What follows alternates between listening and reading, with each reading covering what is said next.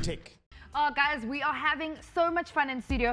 And like that guy right over there said, I want to be more organized in 2016. 100%. Tracy, you're going to help us out with that today because we all need to be more organized. No, definitely. It's actually one of my goals of the year is not to be so chaotic. Are you serious? Like, is it a organized chaos at your place, or is it? I'm not sure if it's organized chaos as opposed to just chaos.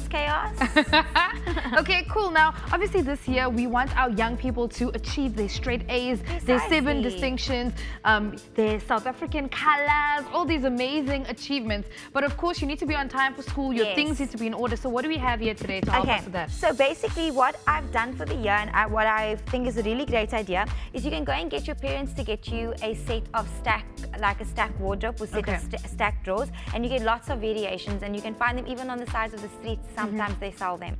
And then basically what I've done is I've taken a piece of paper and then I label all the days of the week from Monday to Friday. And then if you go to a school where you don't wear school uniform, you can put your outfits for each day of the week ready prepared. So you mean on Sunday? You know, on Sunday, then you pack your week's clothing ahead in your specific drawers, what extramural you have, extramural activities you might have on any specific day. And if you're somebody that goes to a school that wears school uniform, these can then just be used for school extramural activities, as well as clean undies and socks and all the other goody gats you'll need fresh every day. Oh, that is so nice. You can put karate, you know, ballet and Friday. But it can be a little expensive. So what I've done personally... The way you're saying that, a little, how much are we talking? No, it can be like, they range from like 150, I found, like all the way up to like 300-400 rand. But if like me, it's January, it's a bit of a tricky month.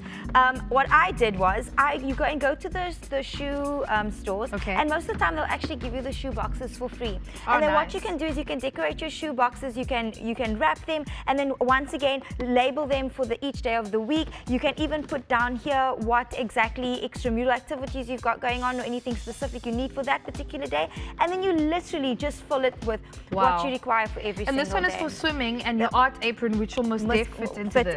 Precisely. Oh, nice. And you get bigger size shoe boxes, and even if you can get those black packing boxes, you can get all sorts of different sizes. This is so innovative here, and a lot of us actually have run out of cupboard space, if we have to be honest with ourselves. What do you do about the shoes, Tracy?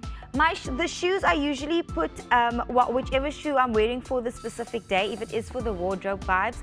If however I am doubling up on the shoes, then I'll usually just put it on the side of my drawer. And you said we could also hang our school uniform. Yes, you could even take a hanger and then just hang it straight up onto the actual drawers is fine. And it's also a good place just to put your school bag every day when you come home from school. So everything is your books, literally your textbooks, everything precisely. So literally before you head out in the morning, it's literally just a case of getting dressed, grabbing your things, and getting to school on time. Nah, Tracy, you are Mustang. I have like hands down. This is so amazing. I hope that some of you guys will go and speak to your parents about getting organized like this. Remember, being organized is something that you need to want to be.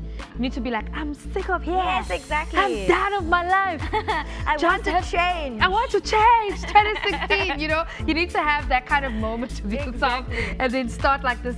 But guys, right about now, we want to go back over to Sam. Thank you so much, Tracy, for being in the building with us. Hectic.